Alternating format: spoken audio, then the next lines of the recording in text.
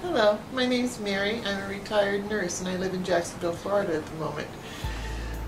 I came to Gulani Clinic because my ophthalmologist told me I needed help. For years I've had eye problems, not being able to see properly, not being able to write on a line, to write above the line instead of where I needed to be writing for my writing to be legible.